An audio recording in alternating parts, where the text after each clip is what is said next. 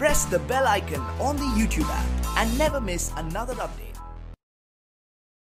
अस्सलामुअलैकुम, welcome to my channel technical M. चलिए शुरू करते हैं। इस वीडियो के अंदर मैं आप लोगों को दिखाऊंगा शेयरइट एप्लीकेशन के स्टोरेज लोकेशन को कैसे चेंज करें। नॉर्मली आप शेयरइट से जो भी चीज़ें रिसीव करते हैं वो आपके इंटरनल स्टोरेज पर स्टोर हो जाता है।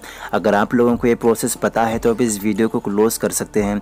तो इसके लिए आपको शेयरइट एप्लीकेशन को ओपन करना है और इसके बाद आपको ऊपर की तरफ 3 डॉट्स पे टैप करना है और नीचे की तरफ स्वाइप करेंगे तो आपको सेटिंग्स का ऑप्शन मिल जाएगा। इस वाले ऑप्शन में क्लिक करने के बाद आपको ऊपर की तरफ फर्स्ट में स्टोरेज लोकेशन का ऑप्शन मिल जाता है। इस वाले ऑप्शन में क्लिक करेंगे तो आपको 3 अलग अलग ऑप्शन मिल जाएंगे। यहाँ पर नॉर्मली इंटरनल स्टोरेज सेलेक्ट किया हुआ है। अगर आप इसको SD कार्ड पर सेलेक्ट करना चाहते हैं तो आपको लास्ट में 3rd नंबर वाले ऑप्शन को सेलेक्ट करना है। तो इसके बाद आपको कुछ इस तरह का इंटरफेस देखने को मिल जाएगा। तो आपको सिंपली नीचे की तरफ सेलेक्ट वाले ऑप्शन में क्लिक करना है। तो इसके बाद आपकी शेयरइट एप्लीकेशन का स्टोरेज लोकेशन SD कार्ड पर सेलेक्ट हो जाएगा। अगर आप नीचे ओके वाले ऑप्शन में क्लिक करेंगे तो आपकी शेयरइट एप्लीकेशन का स्टोरेज लोकेशन SD कार्ड यानी कि मेमोरी कार्ड पर सेलेक्ट हो जाएगा और आप शेयरइट पे जो भी चीज़ें रिसीव करेंगे वो आपके मेमोरी कार्ड पर रिसीव हो जाते हैं।